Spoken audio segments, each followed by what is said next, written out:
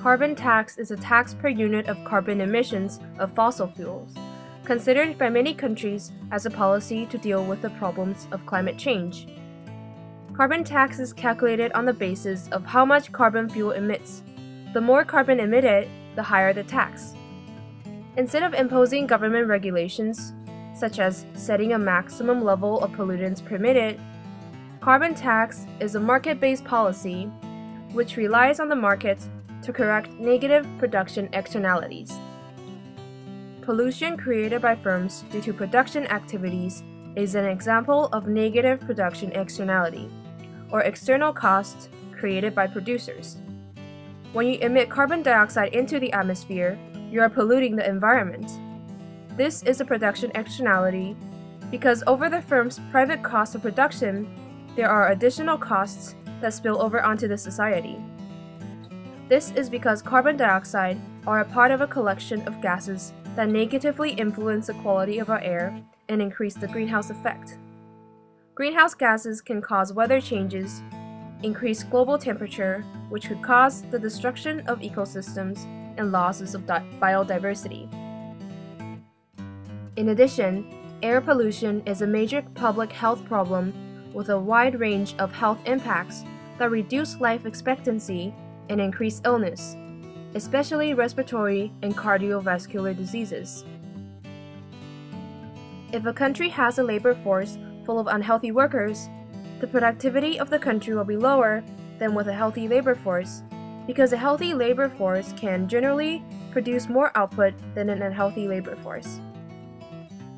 Therefore, it is very important to maintain a good air quality, because having a labor force with good health combined with high skills and good education is among the most important sources of economic growth.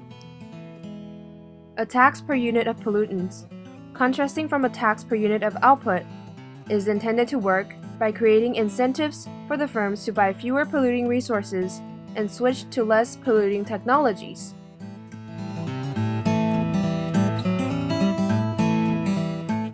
Imposing a tax to correct the negative production externality. When governments impose a tax on pollution, the optimal policy is to impose a tax that is exactly equal to the external cost, so the MPC curve shifts upward until it overlaps with MSC. The new after-tax equilibrium is given by the intersection of MSC and the demand curve, resulting in the lower optimal quantity of the good Q-opt and a higher optimal price P-opt. However, as I have mentioned earlier, since the amount of money that is paid varies with the amount of CO2 that is emitted, producers may face the incentive to emit less carbon dioxide. When that happens, MSC curve shifts from MSC1 to MSC2, indicating that the external costs are lower due to the use of less polluting resources. This graph also shows how the optimum quantity of the good produced increases. Tax incidence. Tax incidence is the burden of tax.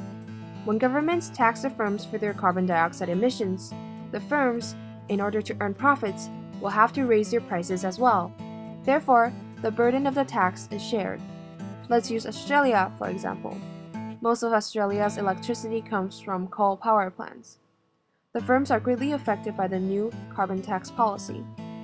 Similarly, the retailers and distributors will also experience increases in costs.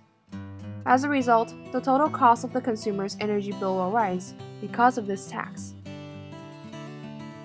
So how are carbon emissions measured? Emissions can be measured in different ways depending on the kind of activity that generated the emissions. The most common way to measure emissions from burning fossil fuels is by multiplying the quantity of the fossil fuel used by an emission factor. An emission factor is the measure of the average amount of a specific pollutant that is discharged into the atmosphere. When you burn X quantity of fossil fuels, you get Y amount of carbon dioxide. Therefore, you measure the output of carbon dioxide in terms of how much fossil fuel you used in the process. One of the countries that recently imposed carbon tax is Australia. Even though Australia only generates 1.5% of global carbon dioxide emissions, it has the highest per capita emissions of any developed nation. Here is a brief overview of the policy in Australia. It started in July 1st, 2012. It will tax companies that emit more than 25,000 tons of carbon dioxide per year. Agriculture, forestry, and land are exempted from the tax.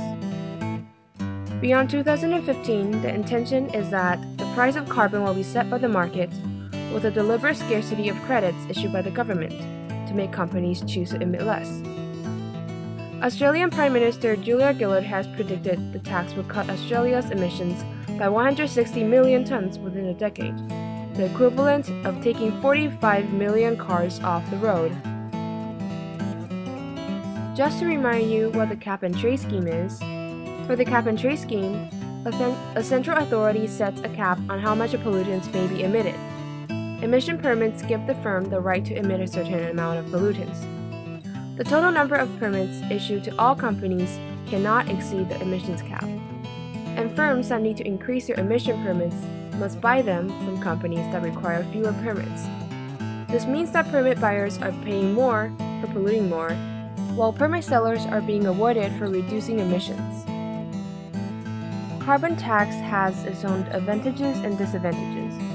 For example, carbon tax are easier to design and implement than the cap-and-trade scheme, as the cap-and-trade scheme involves setting the cap at the right level and distributing the permits. Carbon tax do not offer opportunities for manipulation by the government and interest groups. Carbon tax makes energy price more predictable, since carbon tax fixes the price of carbon emissions.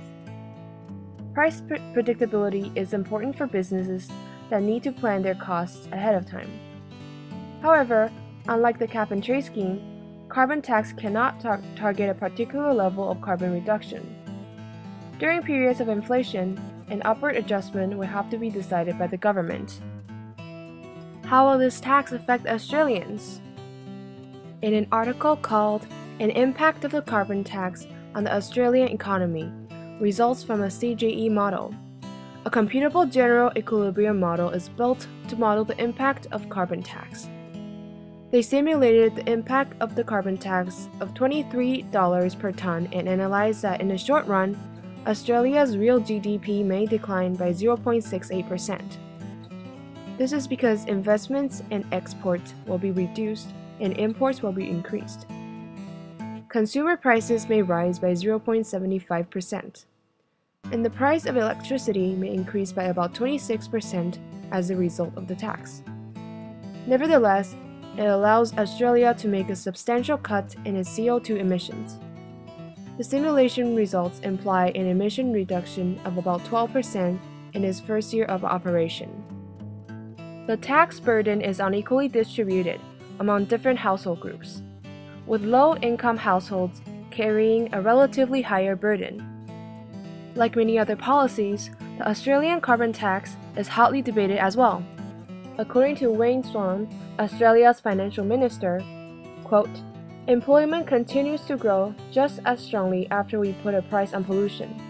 Our economy will continue to grow solidly while making deep cuts in carbon pollution."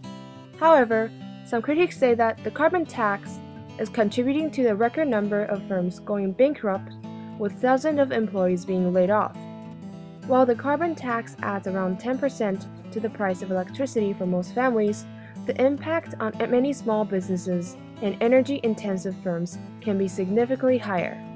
Australia's largest manufacturing firms asked the government to get rid of the nation's carbon tax as it disadvantages local companies that are attempting to compete on a global market. According to a manufacturer group in Australia, quote, "In the absence of similar schemes by major trading partners, Australia's carbon tax places tremendous pressure on Australian manufacturers and inevitably leads to job losses and business closures." In addition, Australia's tourism industry has also been impacted by carbon tax. A study by Tourism Accommodation Australia says the carbon tax will add $115 million in costs to hotels and motels. In an article called "Going It Alone Will Not Solve Global Problems" by Peter Anderson, he used the sky as an example to to point out that the world is interconnected. If the air is polluted in one country, it will not only affect that country's air quality, but will affect the other country's air qualities as well.